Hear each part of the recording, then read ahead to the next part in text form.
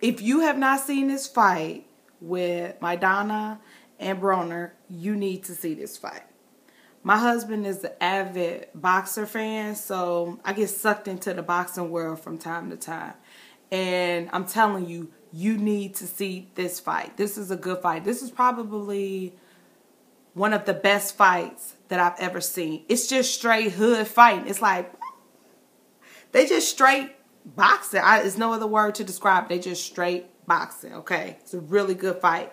I would say Maidana is equated to, this is my opinion, is equated to Mexican Drago, okay? If you don't know who Drago is, then go back and watch Rocky. You'll find out who Drago is. But Maidana is Mexican Drago, okay, first of all.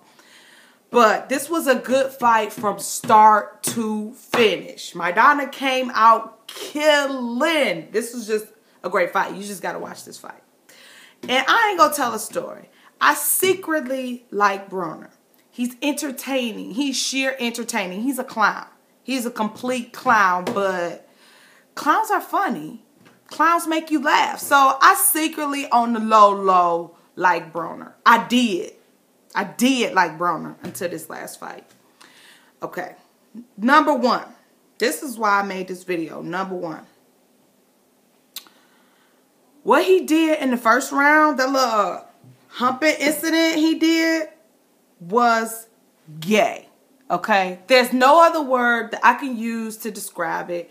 What Broner did was gay. It was obscene. It was nasty. It was disgusting. It was totally uncalled for. The commentators, they didn't even know what to say. They was like, that's not something that's needed in boxing. Like, they really didn't know what to say. So I'm going to say something about it. That's nasty. That's gay. I don't know why you would do that. That's not manly.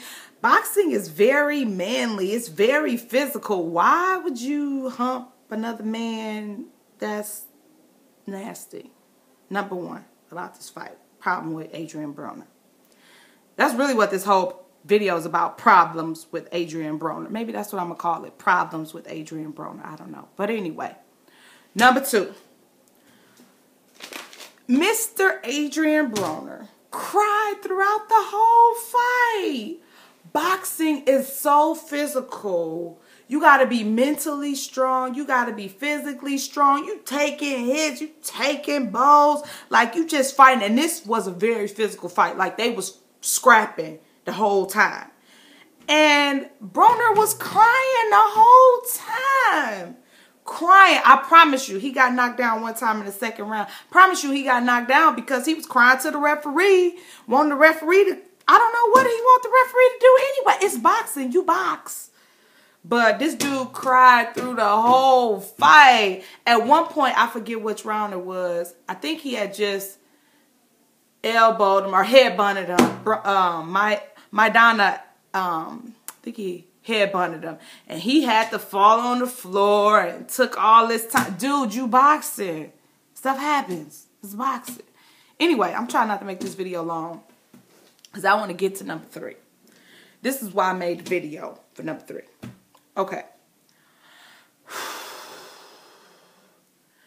Part of boxing is not only just boxing, but it's the afterwards. I love to watch, as a fan, as somebody watching a fight, I love to watch the winner commentate on his thoughts and everything while they're going on. But I also like to watch the loser. That's part of the game. If you lose, you got to commentate. You still got to come up and tell us why you lost and what happened and how you feel. That's just a part of the game. That's just the rules. You just got to do it. But he decided, I'm not going to do it. He just ran off the stage crying like a baby again.